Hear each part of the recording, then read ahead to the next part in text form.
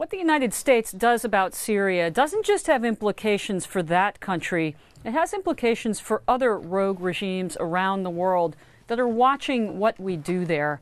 And we're very lucky to have Fox News editor-at-large George Russell here to talk about one of those regimes, namely North Korea. George, welcome to the show. Hi, Mary. You've described North Korea as Syria's silent partner when it comes to weapons of mass destruction. What did you mean by that? Well, silent partner only in the sense that they don't brag about it, but there has been a large pile of evidence over nearly a decade of their quiet involvement in Syria's program. Starting in 2005, Syria misfired a missile into Turkey that was later analyzed to have North Korean equipment on it to allow for the airbursts of chemical weapons.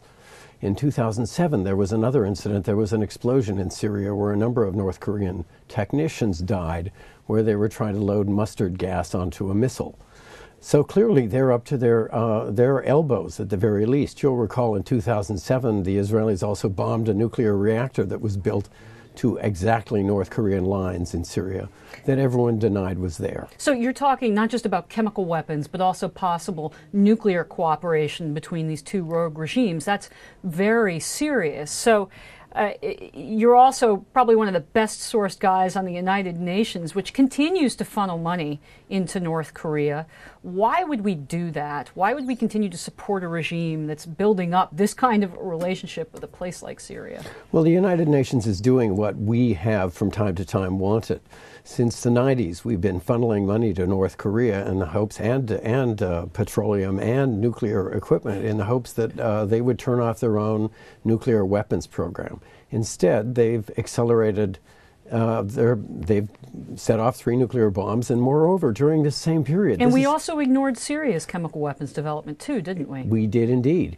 And more importantly, it's during this period when we were giving the most money to North Korea that they were accelerating their collaboration with Syria. So what is the message then that Pyongyang gets when it sees President Obama and Secretary of State Kerry say to Syria, Assad, you can stay in place. Now we're going to talk about some fanciful chemical weapons disposal program.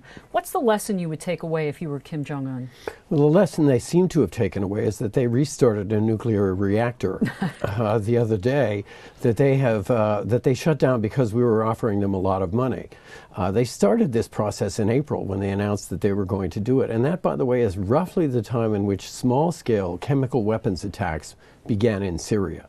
So I see both of these as being a testing of the same theory. What can we get away with? What can we get away with? In the meantime, what do your sources in the United Nations tell you about Syria, this relationship? Is it something that the UN cares about, is doing anything about, or do they just sort of sweep it under the carpet? I don't see the UN as being anything but a talking shop at the moment for contending forces that have differing views on this.